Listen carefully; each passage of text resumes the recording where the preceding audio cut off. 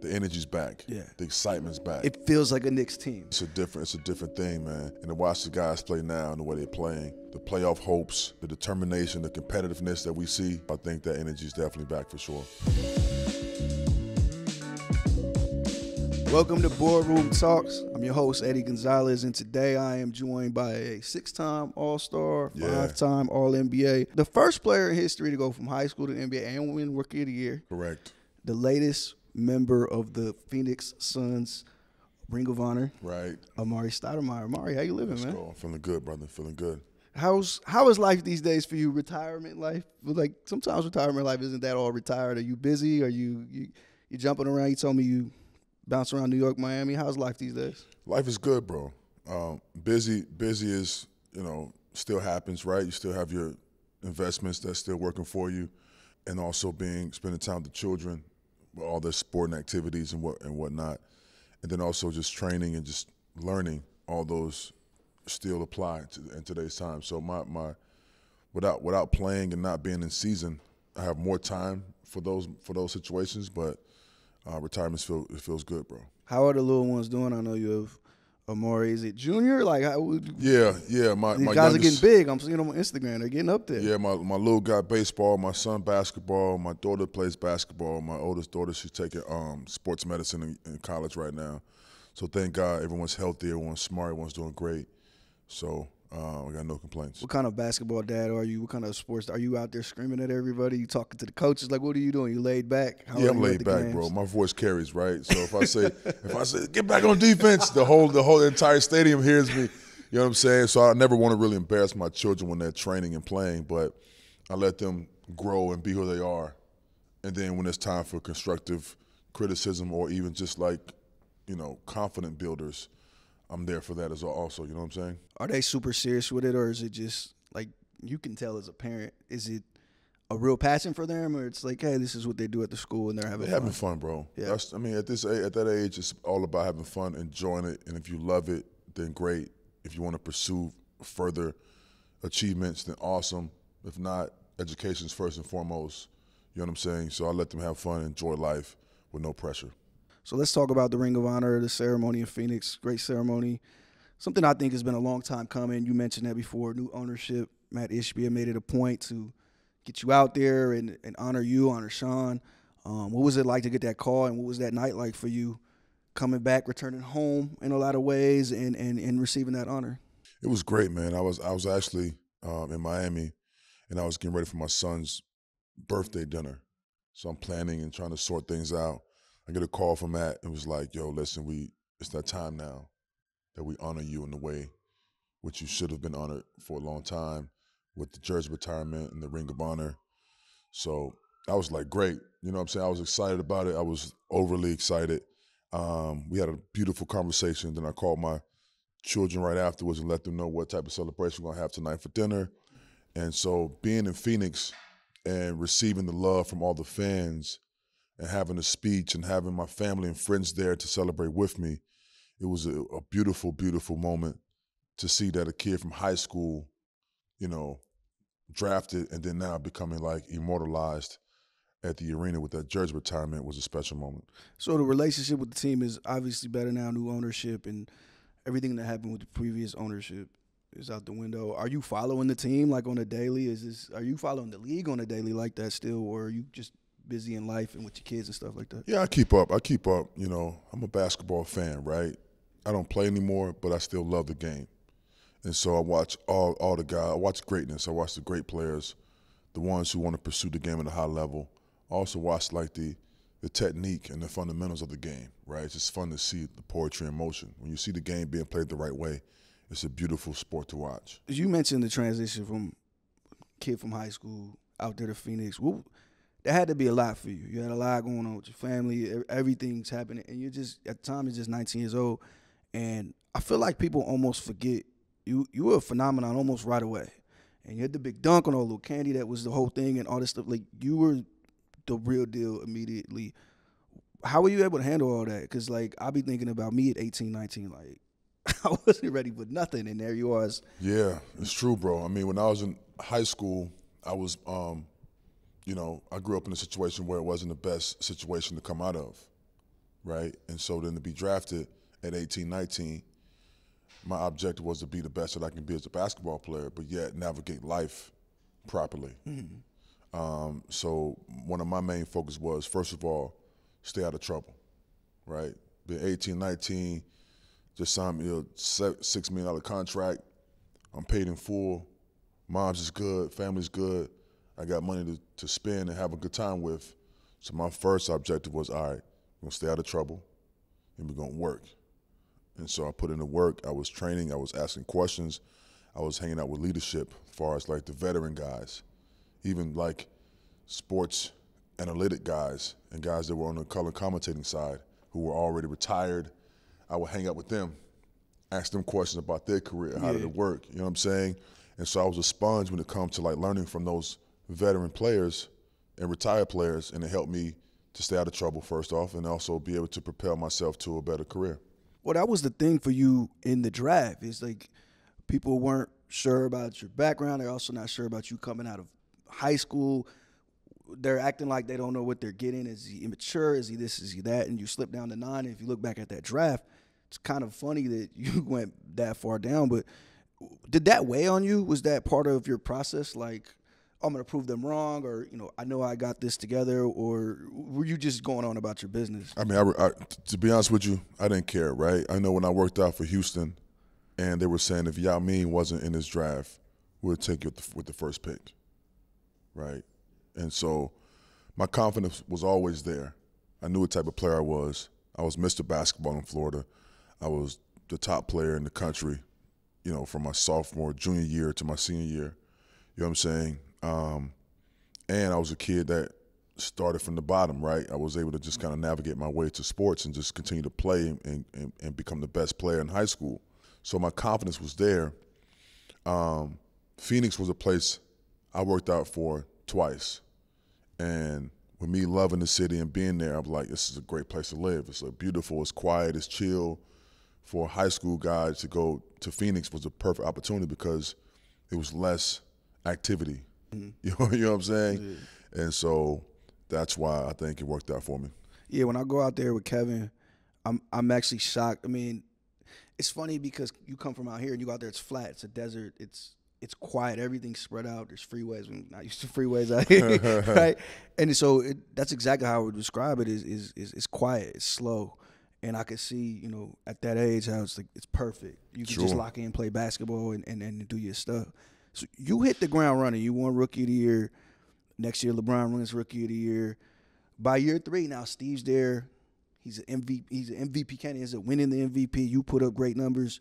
You have an incredible series against Tim Duncan that year, and everything's going well. Like, what was it like at that time? And did you realize then the way you guys are playing, you're speeding up a little bit faster than everybody? It's the very beginnings of that. Did you realize you guys were onto something and you guys could really carry this? Yeah, I knew something was up because when I first got to the league, I realized the big man was slow and it wasn't quick. It wasn't agile. And so my quickness and my speed and my determination to be fearless was an advantage. Yeah. Right? And so the first year we had a good run, but then we traded a lot of guys my second year, and we started to rebuild with our core group, with myself, Joe Johnson, and Sean Marion. We were the core guys. We needed one more player to help us. We went and brought Steve Nash. We had a couple of options, right? Shaq was on the table. Yep. Kobe was on the table. Yep. Nash is on the table.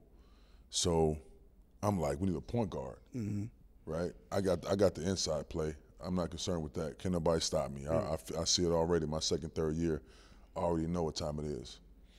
Sean was already a different kind of guy, right? Yeah. The fastest guy I ever seen play.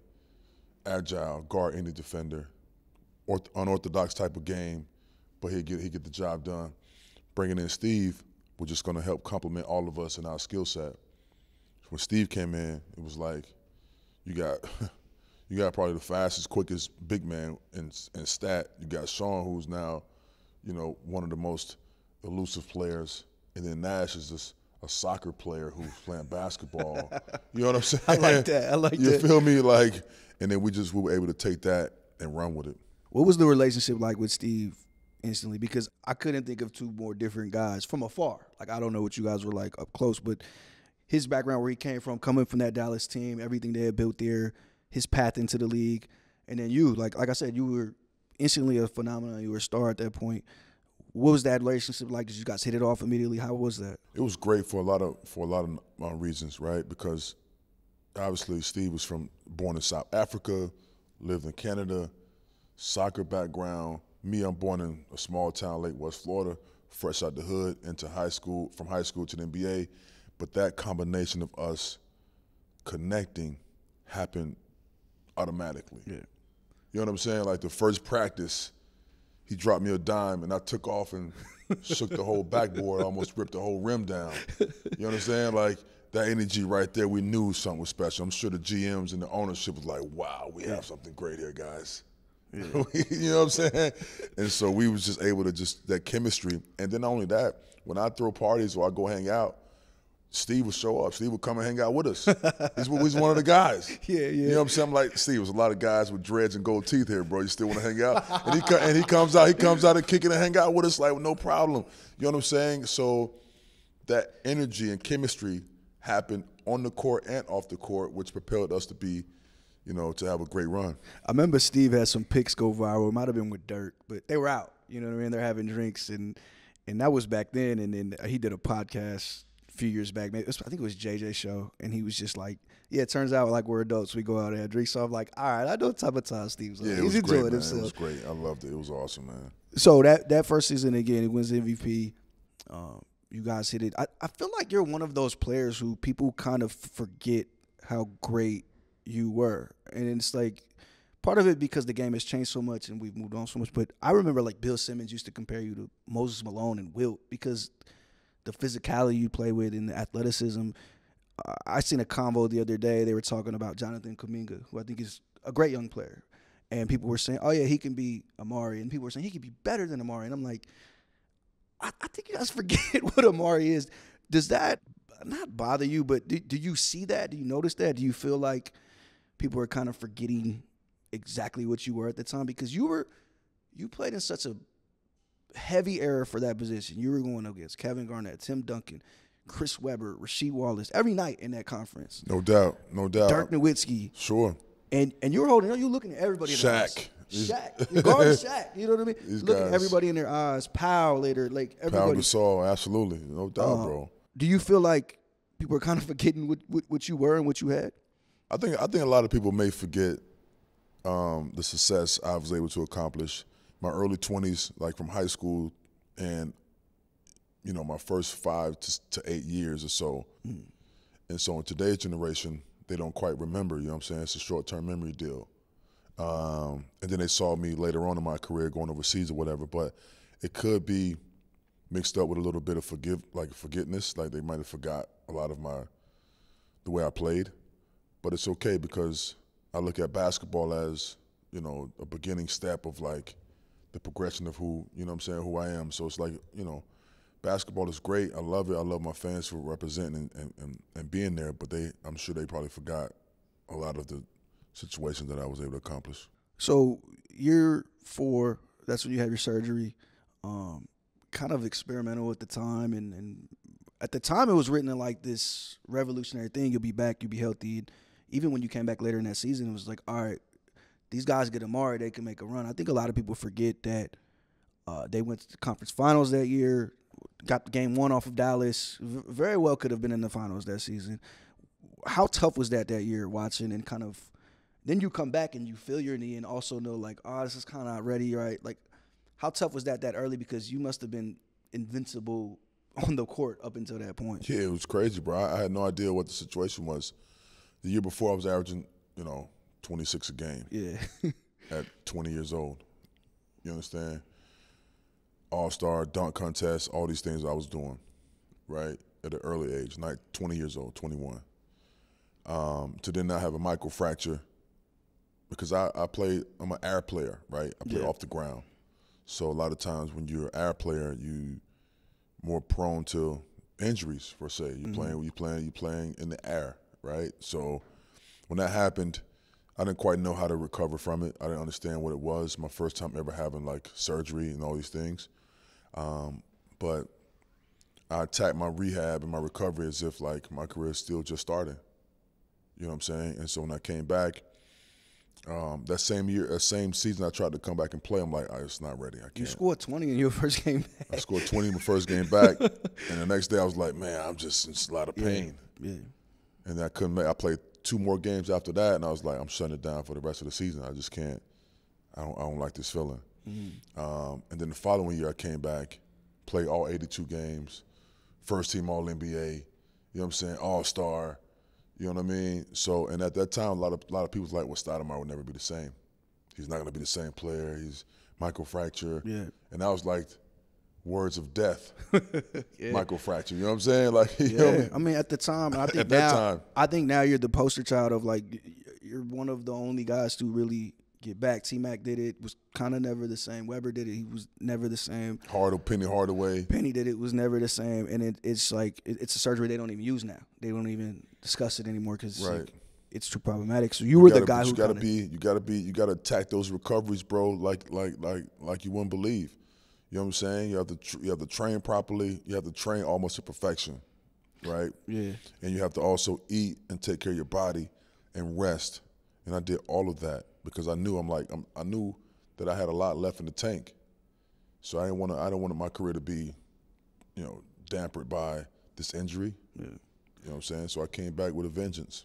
So that year is obviously the hip check year, and we've talked about that a ton. And obviously, I remember the feeling of like it was different had you guys lost Steve, you guys lost you, and it's like, oh, they can't do nothing back. The interesting series that year to me is the Lakers series, and this is the series where Kobe hit one of his most iconic shots, and they go up 3-1. But you guys came back. What was the energy like in that series? You know, you got Game 7 at home later, and that ended up becoming an infamous Kobe game as well. The 3-1 wasn't a thing at the time. Now we have the Warriors, and it's like its own punchline and stuff. But you guys are sitting there, title contenders. You're back. What is the energy like from you guys as you're sitting there, like, yo, let's lock in, let's get this done? Where are you guys sitting after Kobe hits that shot? Well, you got to think that during that time you had Gasol and Bynum at the 4 and 5. And I'm, you know, it's me at 6'10", battling both, and Sean is 6'8", 6'7", 6'8", right? So it's like you got 2 7-footers double teaming me down there. So they took advantage of that and they went up 3-1 on us. But then I figured out a formula. They can't stop me. If I got shooters and the shooter's gonna shoot, they got to play respectively. They can't double and triple team me. So once we figured that out, then it was on, and we came back from that deficit. But, you know, obviously Kobe was a different animal, right? He was a guy who was, you know, took the game seriously, right? He took it even more seriously than what we can imagine. And as you know, you look back on this now, you see all the storylines of Kobe and how dedicated he was. You're like, dang, I ain't know Kobe was that dedicated. Yeah. I thought I was dedicated. You feel me? I'm in the gym hours before practice, hours after practice. Kobe in the gym 4 in the morning.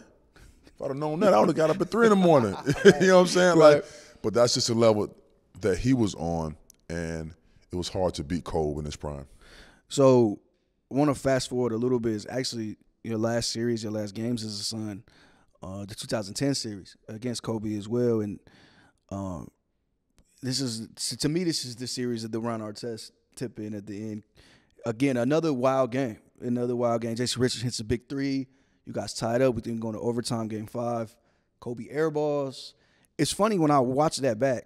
You're on the bench. You guys need a rebound bad. You're on the bench. Ron Artest gets this lay-in. And what was that like? That's your last time playing Kobe in the playoffs. This is your last series with the Suns, your last game with the Suns. Was all that weighing heavily on you because you had a huge summer on the way? I mean, the whole league had a huge summer on the way. Yeah, I mean, I was hot because at that last moment, I felt like I could have did something. You know, when Kobe shot the air ball, if I was in the game, you know what I'm saying, I would have got the rebound or blocked the shot. Something would have happened. Yeah. Like, great players make great plays in the end of the games. And so that was tough to see, right? But once the series was over, that particular moment didn't have a major impact on my decision going forward, right? Because I wanted to re-sign with Phoenix. I was going to re-sign. I had a house already set up, had a blueprint already, you know what I'm saying, drawn up by the architect, and I was ready to kind of move forward in Phoenix. But at that time, the ownership wasn't. They were trying to make this football kind of contract where, you know, you got to play this amount of games to get this much, and you got to do this to get that. I'm like, well, what happens if we win? What happens if we're winning by X amount of points in the fourth quarter, and there's no need for me to play these minutes or whatever, and I'm resting? Does that go against my contract? It was just too much gray area. So I'm like, why are we dealing with this? Yeah. Right? I'm the team leading scorer, leading rebounder, leading shot blocker. We just went to the Western Conference Finals. We lost at an air ball buzzard layup to go to the finals. Yep. And you got the new Stockton and Malone here. You got Nash and Stoudemire, which is a dynamic duo. Why would you change any of that? You know what I'm saying? And so I was all confused by the whole situation there. So I'm like, all right, I'm not going to deal with this. And that's the summer where all of us was free agents, myself, LeBron, Bosh, Boozer, a lot of guys were free agents. And that's when I chose to come to New York. Was Miami ever on the table? I remember the rumors were all over the place. But they had everybody going to Miami, right? That was the thought.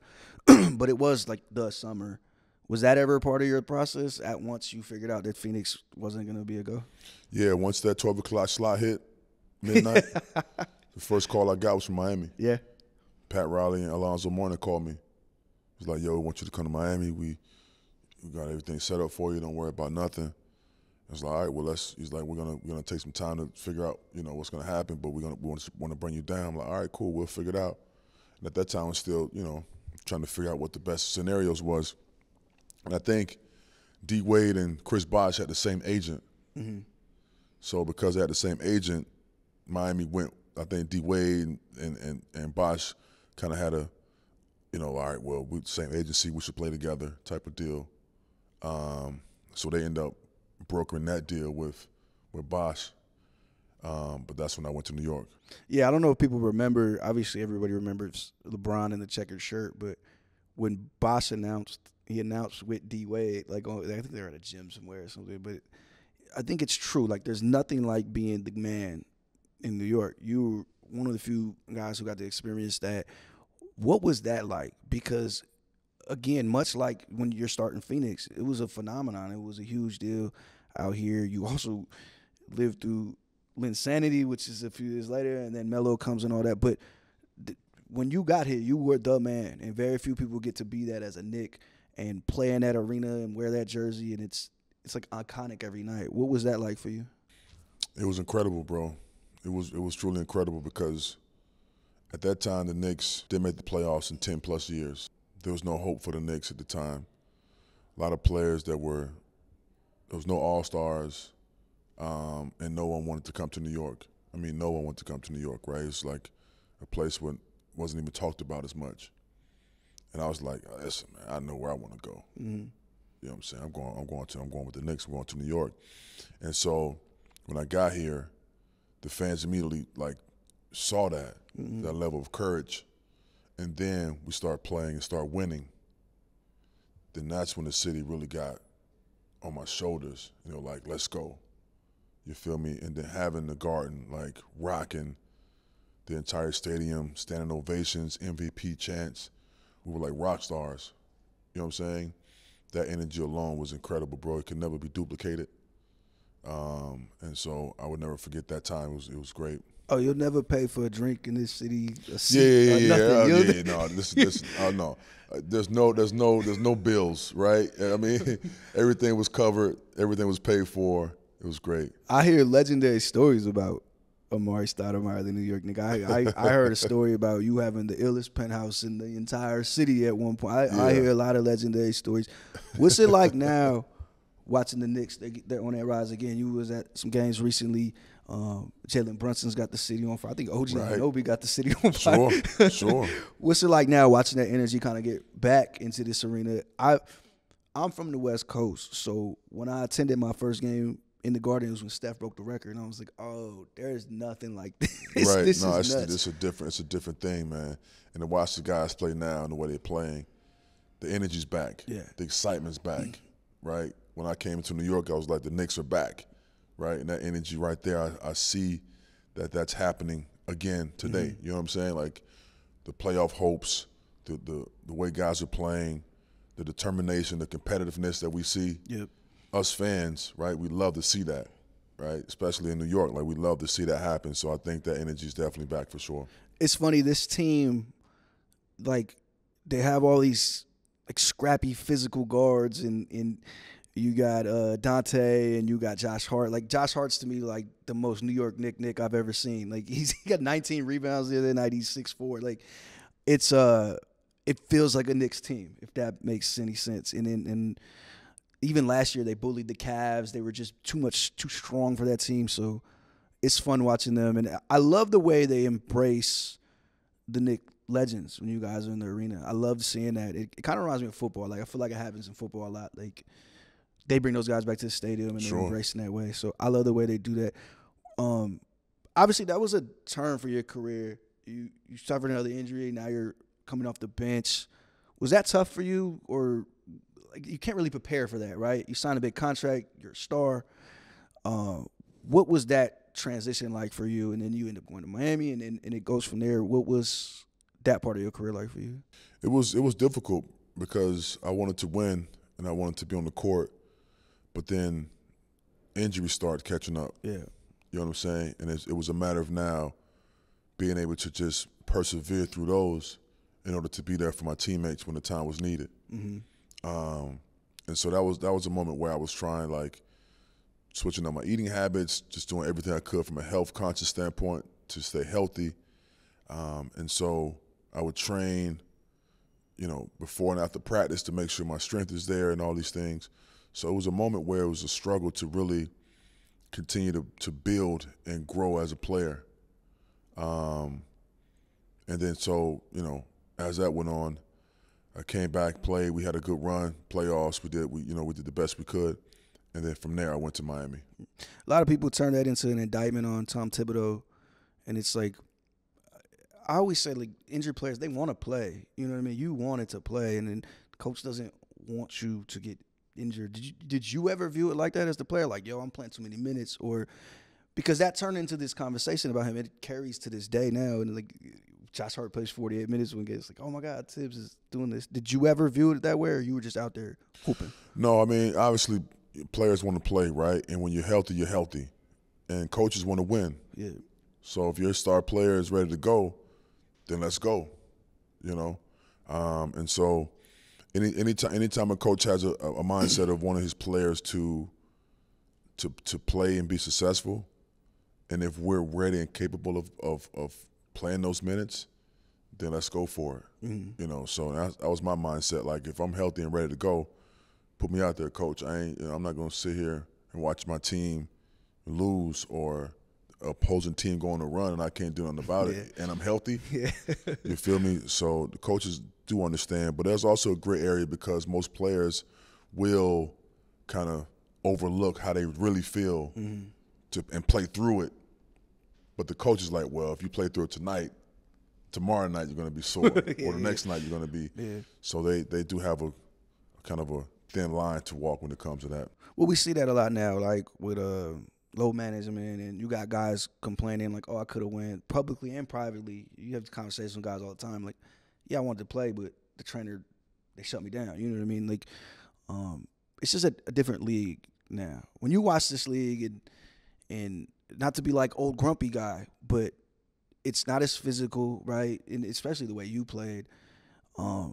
You're one of those guys, like, I could not imagine how amazing you would look if you played today. Do you see that when you look on the court? And it's such a different game. I won't say better or worse. It's just a different game. It's faster. They shoot more threes, everything. Is that how you see the league as well? Like, man, I could have killed it out there. Yeah, I mean, this is what we started in Phoenix. Yep. Right, with the 7 seconds or less team, we were the guys who set the tone for, like, high-octane scoring, three-point shooting. You know what I'm saying? You score, we back at you before you look up. 7 seconds, we got a basket. Mm-hmm. You know what I'm saying? And so now we see the NBA has took on that trend, and most teams are playing that way. So obviously, if we played in today's game, it would be the same success or even more, right? I don't see a lot of players rolling to the basket and finishing like the way we did in Phoenix. You know what I'm saying? I don't see a true point guard the way Nash was able to be a pure true point guard and pass the rock to everybody equally like that. You know what I'm saying? I can't name one point guard that in the league right now that plays that way. Right. You know what I'm saying? Mostly now we have scoring point guards. So we would definitely have a lot of success in today's game, and it's less physical. Yeah. And I'm a physical player. Yeah. So when I take the basket, I led the league in and ones for 4 straight years. And you improved your free throw shooting when you got in the league. Right. You ended up just being an 83% free throw shooter once. Like, you Right. worked on that. You know what I mean? Absolutely. Nash is always an interesting guy to me. I think people not forget, but he was probably the best shooter in the league when he played. It was me, him, Ray Allen, other guys like that. But he was taking a lot of threes off the dribble. Like, he's an incredible shooter. He just didn't shoot as much as he would if he played today. Like, again, you're one of those players I would love to have seen. And I think it's tailor-made for you. For me, your return to basketball, you did an overseas stint, but you came back and you coached. You reunited with Steve, right, in Brooklyn, on the Brooklyn bench. What was that like for you? Stayed for a couple years, you leaving kind of quietly. A lot of overturn over there. How was coaching for you? You're not coaching now, so I'm guessing it wasn't all that excited. Yeah, it was good. It was good. It's a job. It's a real job, bro. It's a real job. It's a full-time job. And for me, coaching, you know, I played it with a level of like integrity and excellence, right? I wanted to pursue the game in an excellent way. And coaching-wise, it's a lot of babysitting. You know what I'm saying? If you don't want to work, you don't want to be the best, then I can't find the motivation to teach you. Yeah. You know what I'm saying? Because I'm showing you how to be the best, and you don't want to be the best. It's frustrating for me. You know what I'm saying? Because that's the only way I know how to train and play. I've always trained to be an all-star, always trained to be a champion. The summer times, I'm training with the mindset to be a champion or an all-star or all-NBA. So my work ethic was shown because of that. You know what I'm saying? And if you don't want this same type of approach, you don't want this same type of accomplishment, it's hard for me to now dumb down my training. So it was frustrating for me. But it was also fun from a leadership standpoint because you can now give over your knowledge to the players.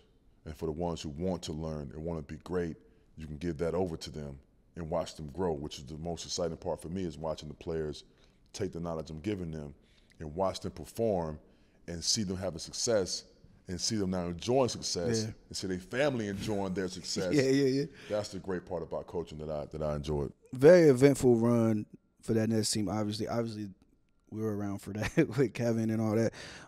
Interesting stuff. One thing I want to talk to you about is your conversion to Judaism is obviously very much publicized, and you've talked about it a ton, and your reasons why, and all of the things you've discovered about yourself. But what I wonder from afar is, what made you want to have that as public as it was, in the sense of, like, that is something you could have done in private and nobody would have ever known. But I do think it is important to put that out there. What was it for you that was like, I want the world to know I'm doing this? I want the world to know why and why it's important for me. Yeah, I didn't want the world to know at all. Oh, I didn't want the world to know. I was in 2010. I traveled to Israel, and I was studying my Hebraic roots. My mom was telling me we're from the lost tribes of Israel. We should reconnect the laws of Moses, and that we should learn how to keep the laws properly. And I was a teenager. I was 12 years old, 13 years old when my mom told me this. So I started learning. All right, what is Shabbat? What does that mean? It says in the Bible you should keep Shabbat. Okay, what does that mean? You should eat these animals and not those animals. Okay, what does that mean? So I was learning since I was a teenager. Mm-hmm. I got to the NBA, I kept learning all my NBA career. 2010, I went to Israel, and I wanted to see what I've been learning. Mm-hmm. And when I traveled to Israel, I had an interview, and they were asking me, like, why are you here? You know, I was like, I'm here to rediscover my Hebraic roots. And they're like, so you're Jewish, so you're learning, are you? So I'm like, yeah, I guess technically we all are connected to the Torah. We all connected to God in the Bible. So from that point, it became a whole world Yeah. awakening. It was a huge. It was a huge deal. It still is now. Like, Right, and I wasn't my intent. I was going to learn privately with my family and friends to go and learn, and it became public, and my journey then became public. So now there's no other way around it, right? It's like it's a public thing now, but the original intent wasn't for it to be that way. It's interesting you say that because that was my immediate thought was like that seems like a private family matter. I know it was rooted in a relationship with your mother as well, but since then you have embraced it and kind of been willing to be outspoken. Is that you had to grow into that, or like is it a sense of pride now, or? Well, I think now it's a matter of like just showing the level of learning that is required, to reach a level of scholarship. You know what I'm saying? And so I think a lot of us fail to realize, like, to learn Torah, you have to, first of all, learn the language of Hebrew, right? To be able to read it. So when you're praying and you're studying, you can read the language, and that requires, constant toil, right? And so for me to show that to the people is, for me, I think it's great because they can see like what it takes, and it's not far-fetched. When I was growing up, I was reading all these things in the Bible, in the Torah, and I didn't know I had nobody to ask questions to or to figure out how to do this properly. Like, how do I properly keep Shabbat? I had no idea. I'm like, it says Shabbat, and I'm like, all right, well, I'm just going to say Shabbat Shalom. I'm not sure what that really means. And I'm like, all right, well, it says eat these clean animals and not those unclean animals. Okay, well, I never heard anything kosher, never heard the term kosher when I'm in my hood. You know what I'm saying? Yeah. So for the kids out there who are in the environment that I was once in, they can see, oh, well, this is what kosher is, and they can see my page or follow my learnings, and they can have the confidence to want to ask questions or pursue their growth if they want. I think it's interesting watching your journey and having you do it so publicly and having to have to as well. It's a heavy weight to bear, but I feel like you bear it well, and you represent well for the journey you've been on as well. So Sure. It's, again, like I said, it's fascinating for me to watch. More off the court stuff. You mentioned, like, you did so much so early in your career. It's funny, we don't think about it this way because we watch you guys on TV and we see you and we just associate you as basketball players, but there's a whole life after basketball. You've become that. You're thriving in that. Stoudemire Wines. Sure. What got you here? I know the wine bath was its own thing, but like many things you've done in your career became a big deal, but didn't necessarily mean to be. What got you here? What got you passionate about this and your other businesses off the court as well? It's funny you mentioned that because I know you said earlier about the penthouse I had here in New York. It was a crazy, ill spot, bro, overlooking the entire city, panoramic 360 view of all the Manhattan, and also the Hudson over in Jersey. We had the whole view, right? So I used to have these parties, the wine dinner parties, invite celebrities, friends, loved ones. We all come over to my crib, play cards, we sit down, had a tattoo, my guy Bang Bang was a tattoo artist. We had tattoo parties. I had a music record label, so my artists would come over and record. I had a music studio in my place, so they all record music.